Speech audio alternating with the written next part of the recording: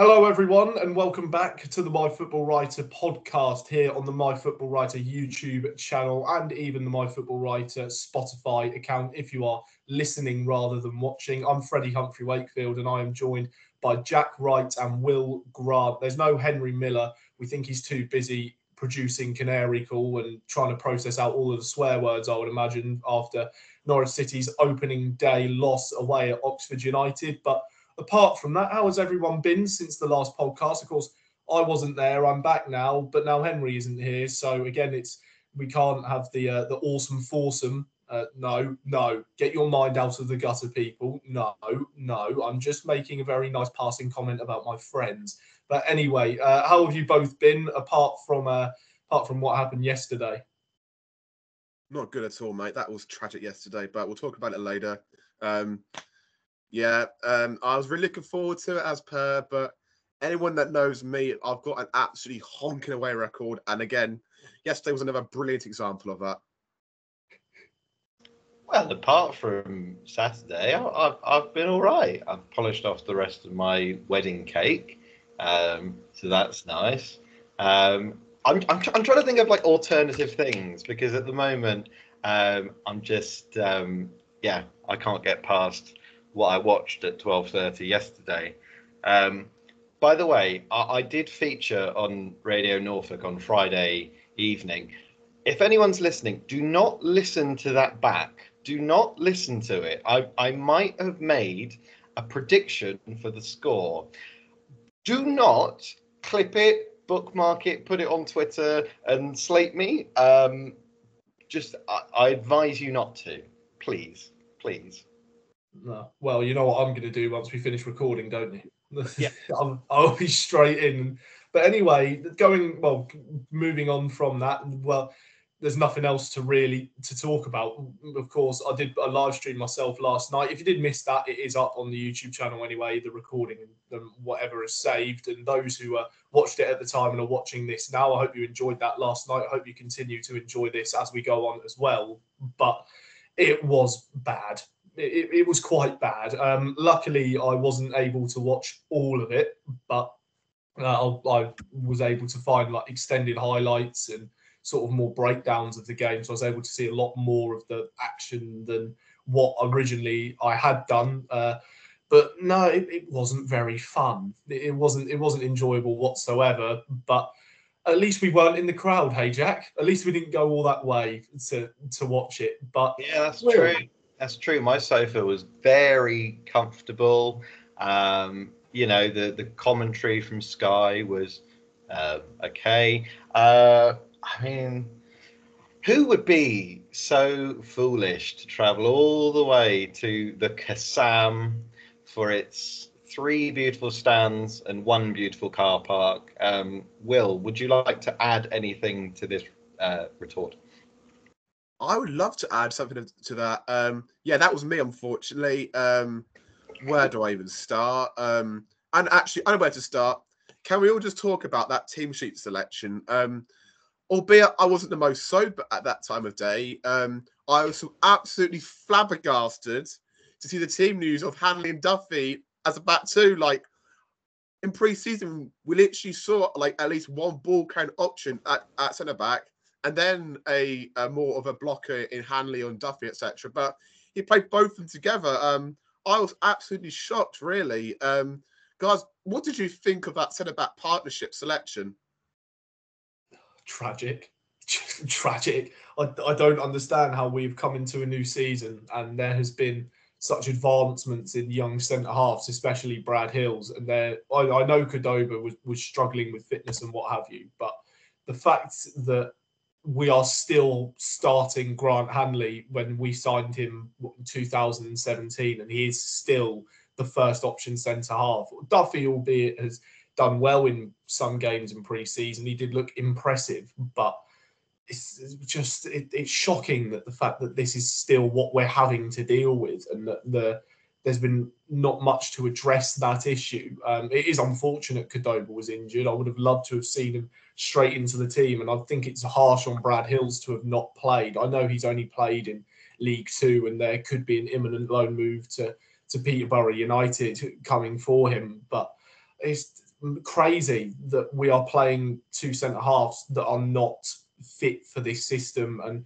Hanley just deciding to fall on the floor on a little hand in the back and then making an absolute donkey of himself before Harris then breaks through and scores, which I thought Gunn should have saved. It was right at him, at his legs. He should be saving that, but he's a professional goalkeeper and I'm not. So who am I to judge? But the team selection was very odd. Of course, there was a certain omission, which I'm sure we'll talk about in great detail. But yeah, for me, that was no, the team selection wasn't nice.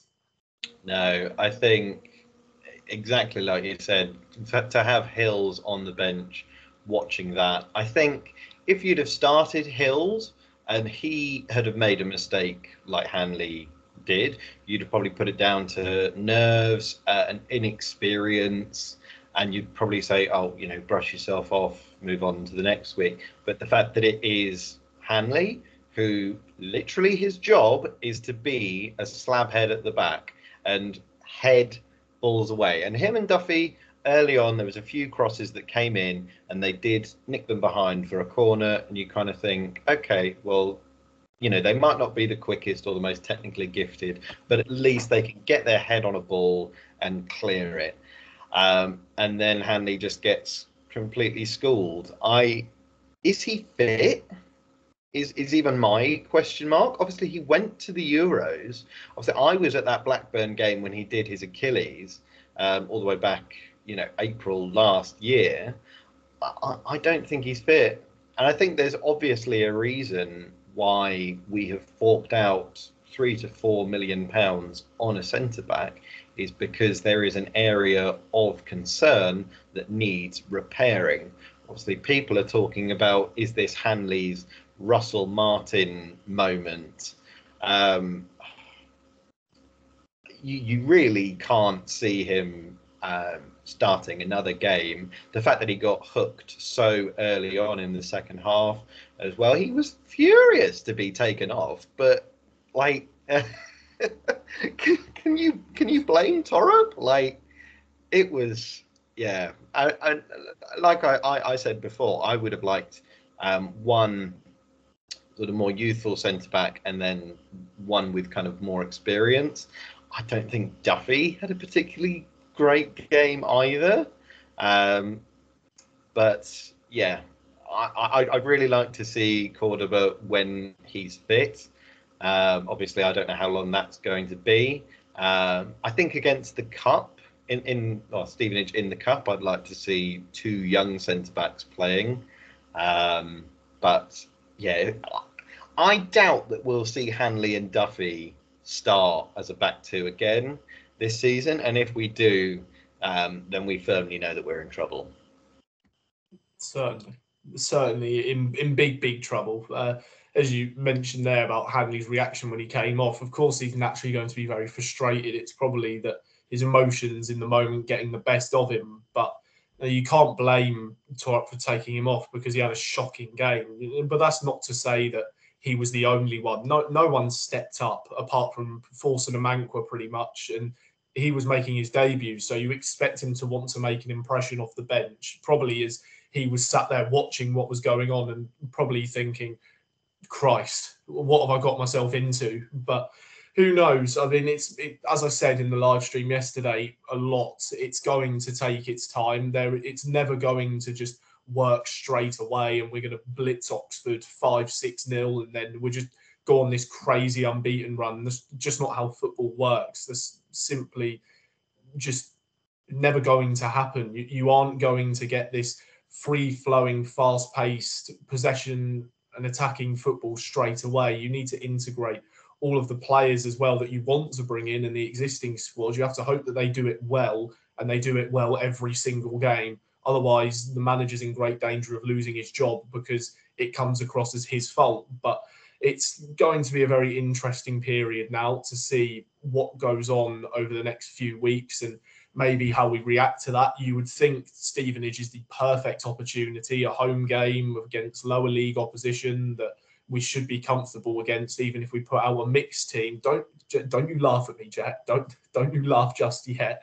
But you would believe that that would be the easiest way for Norwich to bounce back from arguably a humiliating defeat, or you can, well, given the stature of the two clubs of yesterday's game, you could force that narrative. But as I even said in the live stream yesterday, I'd love to get your two thoughts on this as well. Given that, of course, watching Norwich and how it's been the last 2 seasons and how dire it's been a majority of times, a lot of outlets were calling it a shock result with Oxford beating Norwich. But given how we know what can happen, is it really that shocking? Because I didn't think it was. I think the manner of performance and result was kind of shocking. To be fair, they could easily have made it even 3 or 4, I feel, at times as well. So I think in terms of how Norwich didn't turn up, I actually do think as well, a lot of it, I think, is fueled what I've seen, especially over the last few weeks, really, is that I think the media are so keen and intrigued about Johannes Hoff-Forup and what he can do. And I think they're kind of playing on the narrative that, like, they were so surprised it went so badly, if that makes sense. So that's kind of my interpretation of that. I think it's an upset. I think most people would have expected us to win, maybe draw, but to lose in that result and manner, especially as we touched on earlier, Hanley, your captain, making such a poor error of judgment. But then again, you can also counteract that Hanley moment and think, I reckon about 95 times out of 10 last season, he gets a foul there. So then again, maybe that's a defense for Hanley, but yeah, you can't really be annoyed at Norwich fans for criticising you when obviously your captain has played so poorly. So yeah, that's my interpretation of it. I just think when your captain makes such a big error, it just sets the tone for the game ahead. Really, obviously that there was more factors to the game against Oxford, which I'm sure we'll touch on. But yeah, I think it's a bit of a shock result, but I do see why the media would kind of put it like that. But as I keep saying throughout the whole pre-season, and probably even now more so, is there's so much problems to answer with Norwich right now. In terms of it being shocking, the more I think about Will's 12th place prediction, the more I think it's probably 13th or 14th.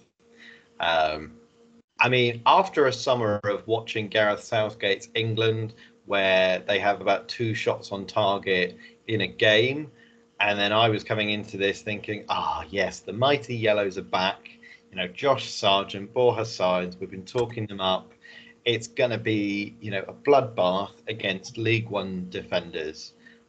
Did we have 2 shots on target? Yeah, I think Forson had that one shot very late on, and then actually, was there just one? I can't even remember. No, Borja Sainz had one where the ball was given to him and it was blocked, so that's not a shot on target. Okay, The fact of the matter is, I was watching this game, and Oxford's goalkeeper looked really shaky. I don't know if you'd agree, Will, but at times I swear he put a goal kick out for a throw-in. There was a couple of times where he was just quite loose on the ball, and I was thinking to myself all these times, like, if we get Sainz or Sargent on the ball, and actually in the box and have a good chance, we're going to have a field day against him. But the fact is, he got a clean sheet. We just looked really lost. We looked like we didn't have an identity. And I echo what a lot of fans have said, is that it doesn't look like we've had a pre-season either. It's really the opposite of what I've always been saying, which is don't read too much into pre-season. And I'm fully reading into it now. The amount of tinkering and the amount of changes in the team, I don't think at the moment we really know what's best. I don't want to talk about Fastnacht after my previous praises for him. I'm happy to take that back, absolutely, because I think he went completely missing. There was a point in the game where he tried to tuck into midfield and tried to do something clever, except it wasn't really that clever at all. I think Liam Gibbs played. I don't remember him touching the ball at all, really. If I'm being completely fair, Freddie, who's on the back of your shirt? Less said about that, the better. Freddie, who's on the back of your shirt? No. Let's continue. Okay, Let's go on. okay. Yeah, I mean, we have to give credit to Oxford. Like, really, they were really well coached, really good with their press, really organised. Obviously, got a lot of sort of new players coming in, but they looked on it. They didn't look world beating. I don't think they're going to do in Ipswich, unfortunately. But that was a really, really, really positive performance for them. And I think looking at a player like Cameron Brannigan in that midfield who ran the show, pulled all the strings, and I'm kind of thinking, Gibbsy, if you want to progress, that's, those are the levels that you want to get to. But there were points in the second half, Will, I'm sure you can attest for this, where the atmosphere was awful. It was so quiet at times. Like Oxford, they've just gone up for the first time in 26 years to the Championship. They're 2-0 up against, a big Championship club, and they're just sat there like a library. What was your take on that? Yeah, I was definitely surprised about the volume of noise. They had a few spells where they ramped it up, but it was by no means consistent.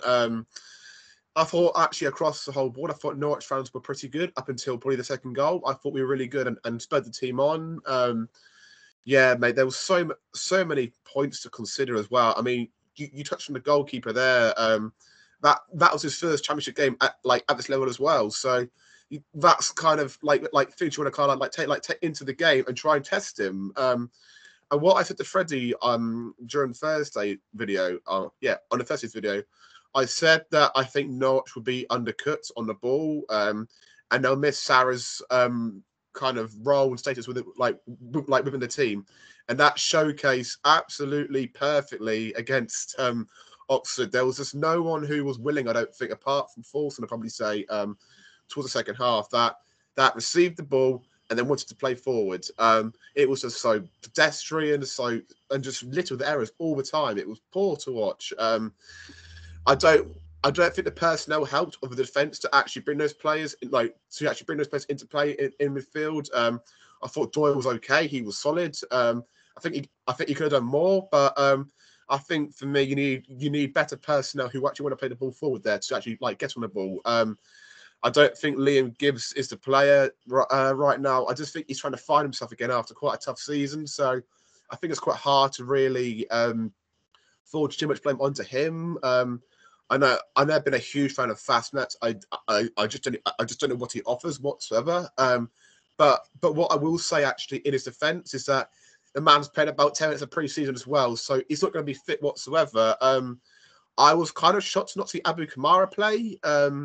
Obviously, with all the messaging we've been drip fed throughout pre-season, really, is that he wants to get the young players integrated.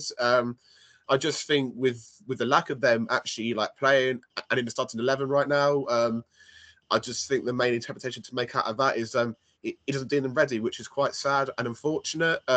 So that might mean we might have to persist with experience, but I guarantee you, I think if Abu Kamara goes back to Portsmouth, I reckon it'd be like a very, very good player for this level. So I think I was very, very surprised to not see Abu Kamara there. I think he would have caused more threat, especially when Norwich are so passive right now on the ball and just so sluggish at times. So I think what we needed, and I actually said this to Freddie on Thursday, we needed a bit of Border Signs magic, or Johnathan Rowe if it would have been, to really take this team forward and bring the team forward. But instead, Border Signs couldn't live up to that. And this is not me saying this is Border Signs' fault, but I think what is good to realise now is that with Rowe going, now he's probably will going to go. Sargent and Edith seem to look uncertain as they're already gone.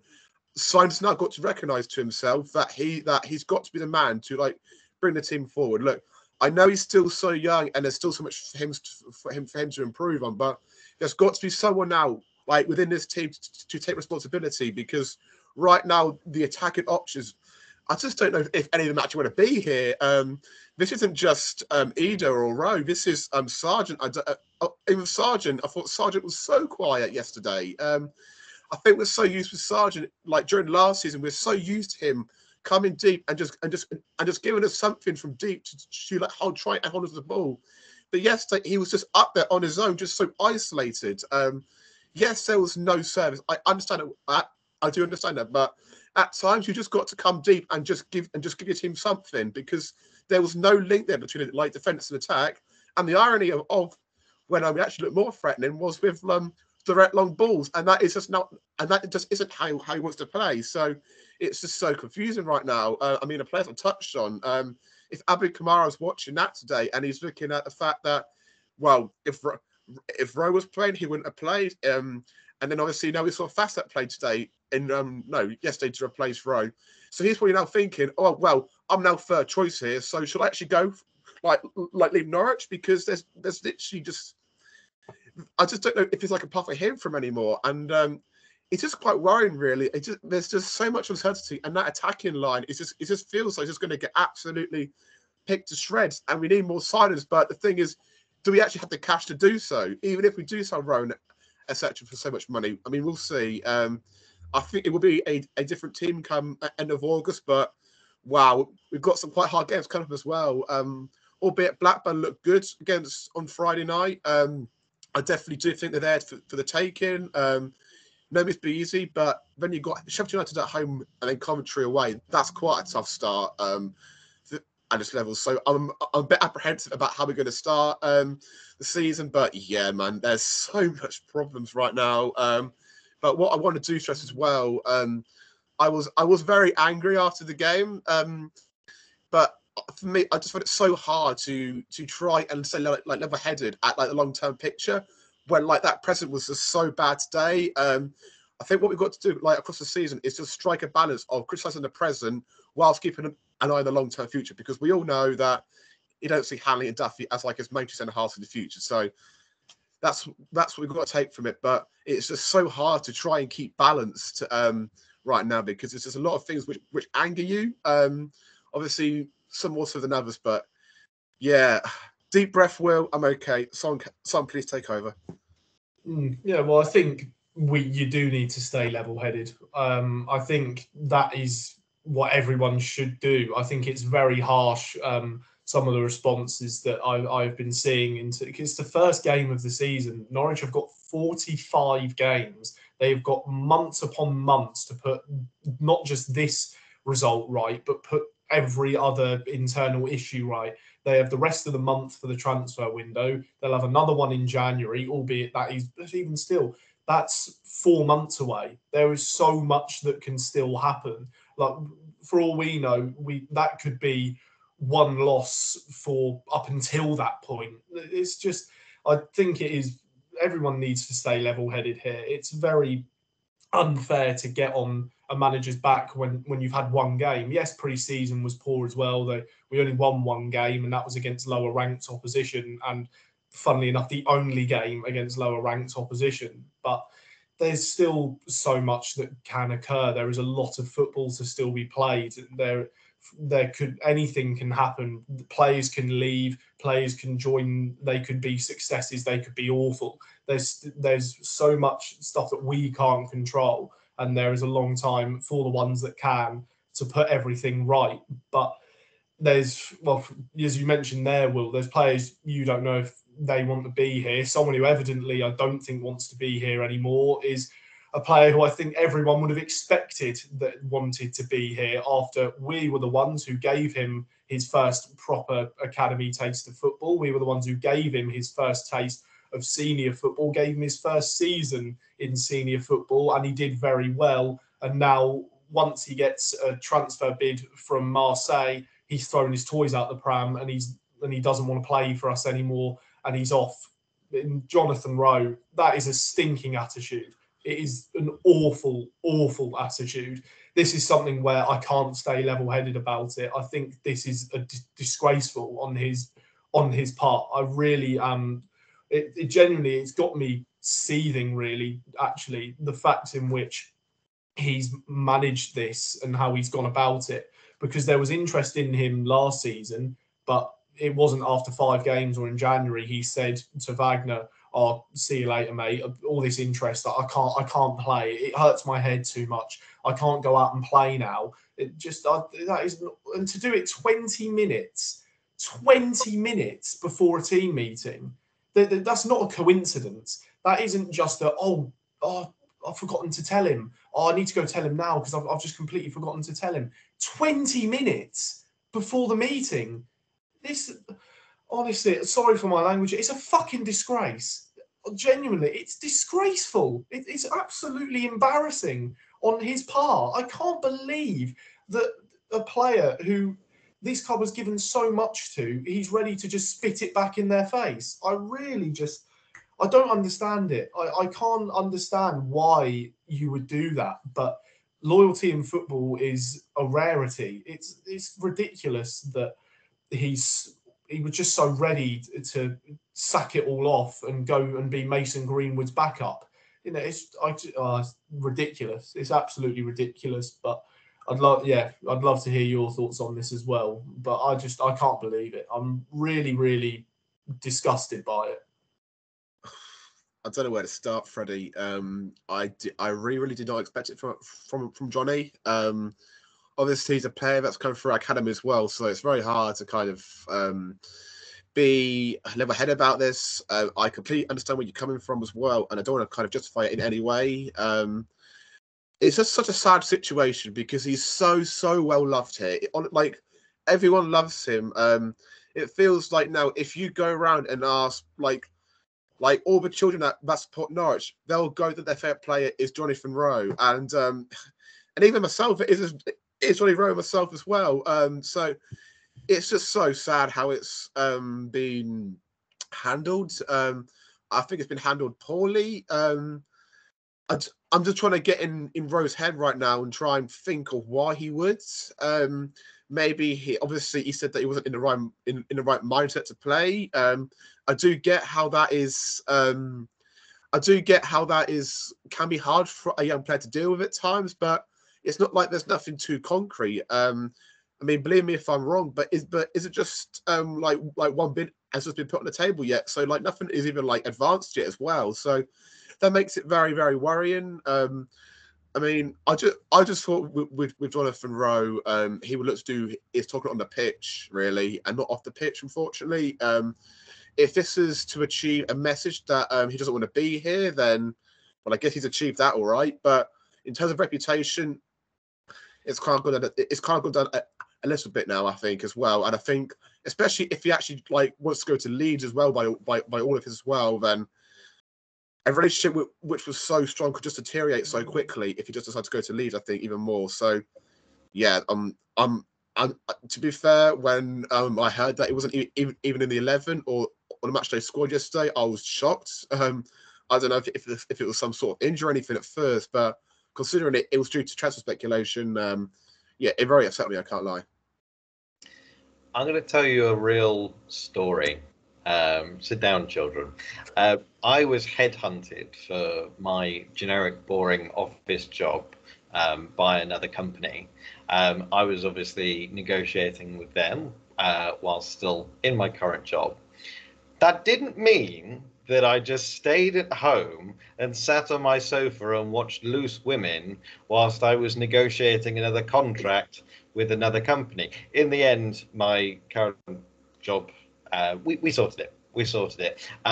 But I don't know, just football logic is quite silly, really. Will, you obviously said, is this a message to say that he doesn't want to stay? If I look at his social media, there's lots of really happy pictures of him in pre-season, in the third kit, looking kind of really happy and chipper. And throughout last season as well, gave, really good kind of media appearances and came across as very humble and very kind of seemingly loyal to the club. We're obviously not in a very good negotiating position in the sense that he's in his last year of his contract, so we can't be asking for huge fees. My question in my head, which I think I know the answer to, is there any way back? Right? Is there a solution to this, or was his decision to knock on Torup's door and say, "Sorry, mate, I'm a bit frazzled," was that the point at which his Norwich contract was essentially null and void? I mean, he must have known that when he was about to make that decision. I don't know how much of it is his agents kind of tinkering and kind of getting involved. There might even be a magical scenario where he actually doesn't leave, signs a new contract, and, you know, makes a huge social media song and dance about how loyal he is to us, and obviously makes an 8-year contract. That there is probably a 0.5% likelihood of that happening. I mean, even at this point, if Marseille don't reach Norwich's valuation, then what? Like, does he just get exiled to the under-23s like a Matt Jarvis? He's our most influential player at the club at the moment. Obviously, Sarah has just gone. Do you reckon maybe that had some say in it? The Sarah transfer was a backward step, and maybe he's not happy with the trajectory. But if you're not happy with the trajectory of the club, you could always just stay and influence it and, have a really good season. I mean, obviously injury hampered him, but it wasn't sensational from him. It was good, right? It was a A-B+ season. If it was an A* season, then maybe you'd understand it. But yeah, I felt exactly the same when I looked at the squad, and it was like, oh, okay, he's not starting, but I'm sure he's on the bench. Oh, he's not on the bench. Oh, okay, that's fine. I literally felt like I'd been punched several times. And I mean, again, like we're all kind of very angry about how this has gone down. Let's think about this as like a not very amicable transfer away. Let's think about how Sarah did it. He didn't strop and throw his toys out the pram and disown and disappoint all the rest of his teammates. He just kind of got on a jet and sat in a shirt. And apparently he's back at Colney today picking up all of his stuff, which is quite cute. But I can't imagine Johnny's there to say goodbye to him. He's probably in Marseille somewhere, admiring the velodrome. Maybe he's good at cycling. I don't know. But yeah, I think it's now got to the situation where if they vaguely meet the valuation, I think we should accept it. Again, Adam Eder is a great example. I know we shouldn't keep mentioning him, but we do, and I will. He, I think, according to reports, has had a deal agreed with Celtic and was on the bench. Obviously played on the wing when he came on, which is hilariously frustrating. But again, was clearly, a good personality, and again didn't let his teammates down. It's a difficult situation. It is. It's really difficult to see where the route back for Johnny is. I would much rather he just went to Marseille rather than Leeds. If he went to Leeds, I would. Yeah, I don't know what I would do. I would do. I'm not putting my neck on the line and saying I'm doing anything diabolical, but that would be a really rogue decision. No, it'd be awful if he went to Leeds, really. That would be quite the sucker punch to one we've already had in this just moment of madness, really. And that's the thing. I don't know if that maybe affected other players' mindsets during the performance, and if that was something which played on their mind and maybe hindered them, because that's just such a big thing to happen. And the timing of it as well, as I said a few minutes ago, that can't be a coincidence to do it that late. It's just ridiculous. And that will probably have affected the players. That's right before a team meeting, and then you go into that, and the first thing you hear is, "Oh, that guy, your teammate, was really good last year and bailed you out a couple of times. Yeah, he's not playing anymore. Good luck. Here's your team. Best of luck, lads. Out you go. Let's play." That's a huge mental barrier to overcome right before a game.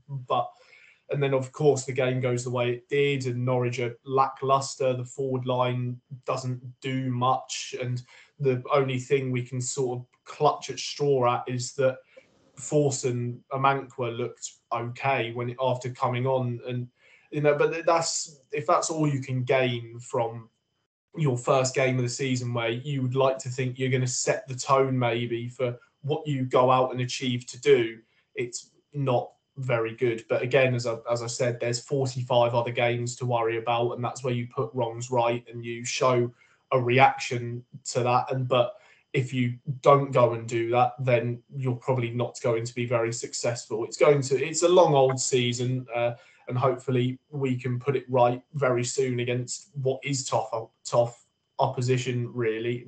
But then, Jack, you went back on how Gabriel Sara didn't throw his toys out the pram and remain calm and didn't go into the manager's office when a bid is accepted. And you go back and think of academy lads, especially. I mentioned these in the live stream as well. Ben Godfrey and Max Aarons and Jamal Lewis, they never once threw their toys out the pram. They got their head down and played every single week. We're in the starting 11, and they gave it everything they could in the games. So I don't understand why Johnathan Rowe has gone a different pathway with that, because there's people which he would have been around in a professional environment, and he was probably looking up to when they were breaking through into the first team and playing, probably hoping that it would be him one day.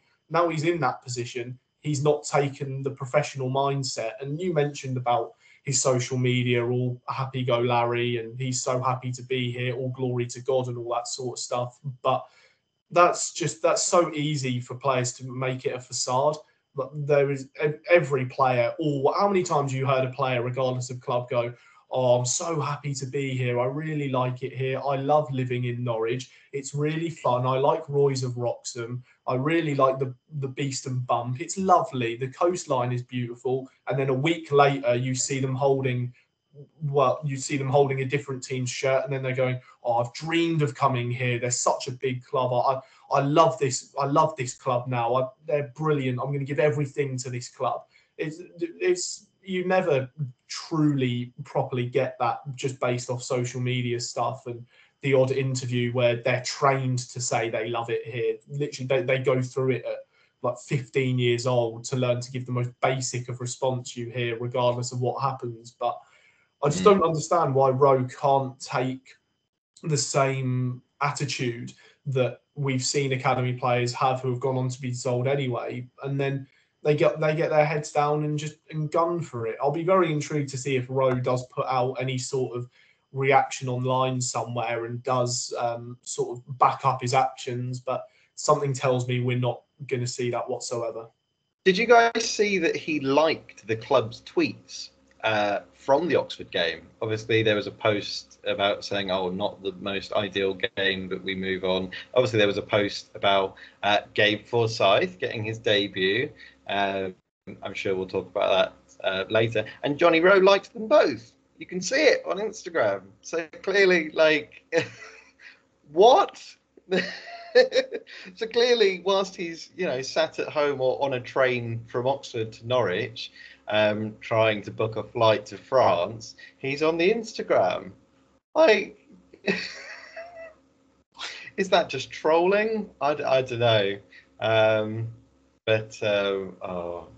Yeah, no, I don't know where this goes, really. Can I just add something? Go on. Sorry, I meant to disturb you, but I just wanted to say I think the way that Thorpe has actually handled it has been brilliant. With the Ida situation and now the Rose situation, I really like how he's putting his foot down, and it can be quite daunting for a new manager and quite like a new manager and imagine that hasn't had too much experience of this, like in his prior experiences, to kind of go about it differently. But I think the way how he's put his foot down and dealt with it has been superb. I like his mentality as well about making no player bigger than the club, etc., etc. So I just want to say 1 and 2 for dealing with it like that. I think that's the right way to do it. And yeah, very happy with that. Absolutely. I think he's done a very, very good job at doing so there, because it could be quite easily get tilted the other way, and he just playing just to kind of as he's so good for us. So I think Fonte did a really good job there. I do think he could actually come back as well.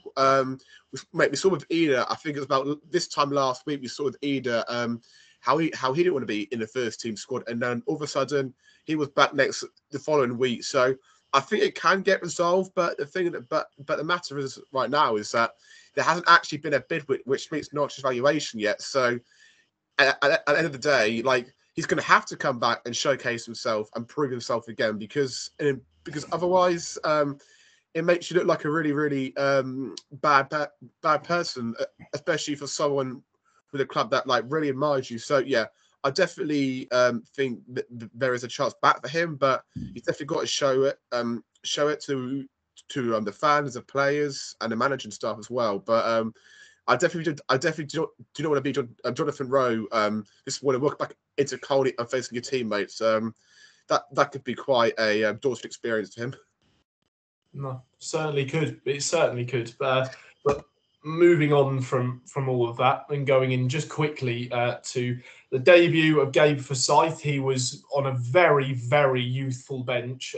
There was only 3 players above the age of 21 on Norwich's bench yesterday, which instantly goes into the ideology of a Johannes Tore-up team full of youth and trying to integrate them all.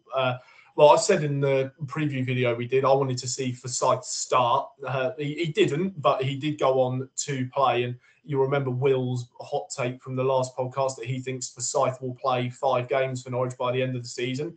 Well, he's 20% of the way there already. So there you go. So what did you make of the young Scot? And don't forget, this is actually a player who Norwich paid actual money for to get off of Hamilton Academical in Scotland. So it's good to see him get a first run out.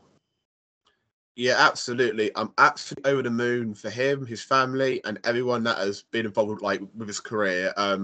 It's such a really big achievement for Gabe.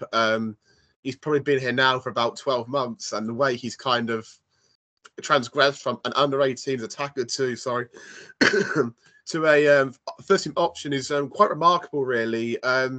I just think the thing which Frop likes about him a lot is that he's always thinking forwards. I've never seen Gay want to play backwards, and I think for some players, that just comes natural to some players, and I think him and Elliot Miles have always been in the academy the ones that are so good at doing so. We'll probably see Elliot Miles feature as well, I reckon, soon. Maybe Tuesday as well. So we'll see them. But yeah, I'm over the moon for Gabe. He's been one of the best players for under-21s last season. And the irony is that he was used as a left back for the majority of that campaign as well. So if that goes to show, maybe Norwich has actually maybe got even more goal contributions for him as well. So yeah, ever so pleased for Gabe, a player that's going to have a big future for Norwich, and maybe sooner than I expected. Really, maybe I was thinking that Gabe might get some appearances towards like the new year, but the fact that he's in so early just shows how much Frop likes him, and I'm pretty sure it's all down to his forward-thinking attitude and wanted to try and progress the ball forward at every given opportunity as well, because his left foot is magic. It really is. So hopefully it's a foot of money for Gabe. Yeah, I turned the TV off the last 5 minutes, so I know he came on. I don't know what he did, but credit to him. Well done. I'd quite like to see him start against Stevenage. I'd probably like to see just all of the academy starting against Stevenage. I'm sure Will would agree. Yeah, I mean, I'm going to ask this question again. Where's Ken Abo? Why is he not on the bench? If kind of Ida's on the bench and he didn't even get a squad number. Are we going to talk about the weird squad number anomalies. That Brad Hill's got like 40, and you spoke earlier about Kamara. Clearly, sort of thinking, "Oh, good, it's my breakthrough season at Norwich. I'm gonna be, starting every game. I'm gonna be brilliant." Hi, Johannes. What squad number have I got? 47. 47. 47 screams of, yeah, we don't really care. You can go off to Hull. Apparently they're prepping a bid, aren't they? Or they were considering a bid. Yeah, I'm considering a bid to join the GB Olympic team as well. So we'll see how that goes. What was I even talking about? Forsyth. Yeah. Yeah. I mean, who would you all like to see play against Stevenage? Well, I gave in the live stream I actually gave my predicted lineup. I'll just quickly touch on squad numbers. Forsyth didn't have a squad number. He came on. Miles didn't have a squad number, named in the lineup with a squad number. Kamara has been number 47 since he joined Norwich. And you know how players do like that little hashtag with their initials and number. He's probably done that so he can have AK-47. A player at Fulham did it. I think Abubakar Kamara, I think his name was. Yes. Yeah, he literally took number 47 when he joined, so to have AK-47. So, oh, look at me. I've got a gun as my social media hashtag. Wow. We've already got one gun. We don't need another one.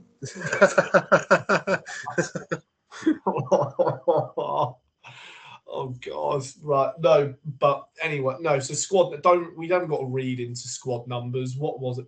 There's probably been some really obscure ones. I mean, I don't know why Gunn was number 28 when he was the starting goalkeeper for so long. That Jack Stacey as a number 3 annoys me. Yeah. No, it's not nice. But anyway, no, enough about squad numbers. But yeah, I gave a predicted lineup for Stevenage, so I'll go through it again. I would have George Long in goal, and then I'd have a back four of Chrysene, Cordoba, Hills, Fisher, midfield 3, Forsyth, McLean, Nunez, front 3 of Amankwa, Ida if he's still here, and then I'd have Signs on the left-hand side. Very strong. Very strong. I'd just have the entire under-21 team. I think just let them have a go. Like, they've got to be better than the rest of these other guys. Will, what about you? Yeah, I think I agree with Freddie's lineup because I think it's very important to strike a balance between giving players minutes, opportunities, but I also think it's really important as well because Norwich have got 3 home games coming up as well. I think we've got Stevenage, Blackburn, and Sheffield United, and I think it's very, very important for this new regime to kind of get kickstarted with some actions because it's been quite a lot of unrest recently, and that's fair enough, as well as some excitement. But yeah, I think I'd like to try and play Liam Gibbs in midfield. I think he needs the minutes as well to really get better and actually feel the position again because it's been so long. So that is what I would look to do. Definitely want to see Kamara there as well. And hopefully some minutes for Forson as well. So that's my kind of main headlines for that. But yeah, it's going to be quite a interesting 3 weeks ahead. It certainly will. But from going on from long-winded takes and very strong opinions and a bit of a vulgar language, again, apologies for that. But anyway, from the long-winded and sort of more serious ones to the typical every week, there's some nonsense because we always have to have a bit of fun and try and end on a positive note. So quickfire hot takes returns again with there only being 3 people. Only 2 are going to give an answer. So maybe we can get away with trying to drag it out a little bit. But I don't really think that's the point of why we do it every week. So Jack, you've gone from 10 to 5, which I was a little bit upset to hear, but we'll go through it and we'll see what you've got for us this time around. And the first one, technically, of the new season. Oh yeah. And I've actually gone for a season-themed one. First one, who was your anti-man of the match against Oxford? Hanley. Oh, sorry. It took me some time to think of that question. Then, yeah, it's gonna be Hanley. Which Norwich player outstayed their welcome the longest? Which player did we basically keep on for years who we should have sold much sooner? Oh, wow. Russell Martin. Black Sarans. Ooh! Yeah, mate. We could have done better money. Oh, yeah, true. What is the most money you've spent on something in the club shop? I've got to think how much this was now. I've got to think how much the shirt and customization was. Can we please see the customization, Freddie? Please. No, right. So that was £1, £2, £3, £4, £5. 2 numbers is another £8. So that takes it 55. Add 8 is 63. Sleeve patches was another 5. So probably 68 quid. Yeah, and it was this. Okay. It was, for me, it was the 2015-16 home kit. I think, yeah, I got Bradley Johnson on the back, I think, and he left the derby that season. So, yeah.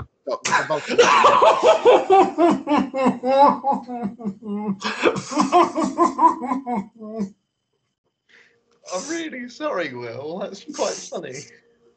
Do you still have it?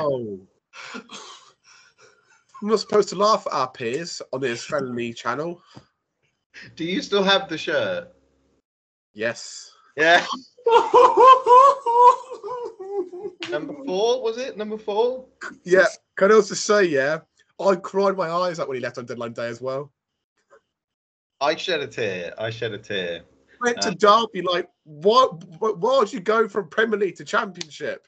Because that was his ability. Oh, no. Next question. That's a honking take. Go on, Next Jack. question.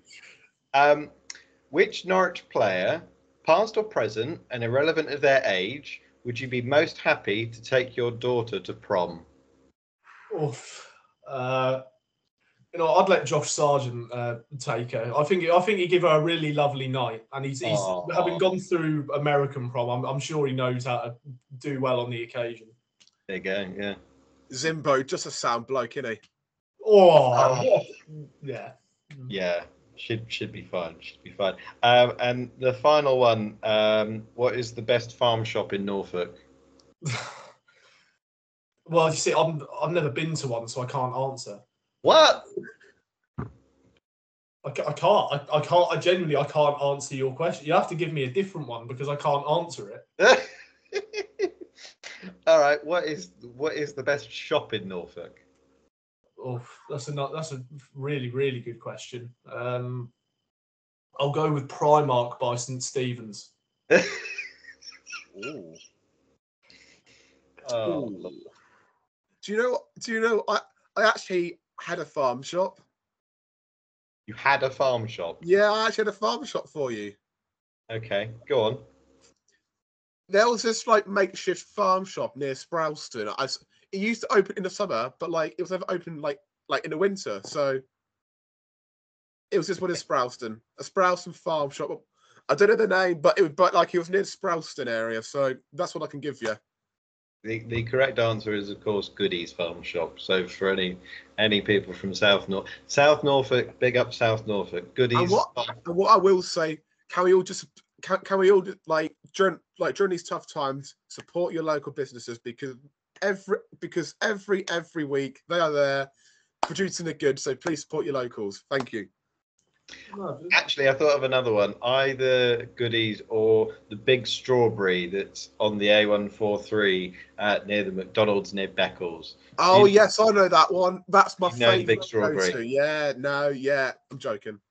Big up Big Strawberry. Maybe they can sponsor us. The MyFootballWriter podcast, sponsored by the Big Strawberry. Yeah, sorry, that's your 5. That's your 5.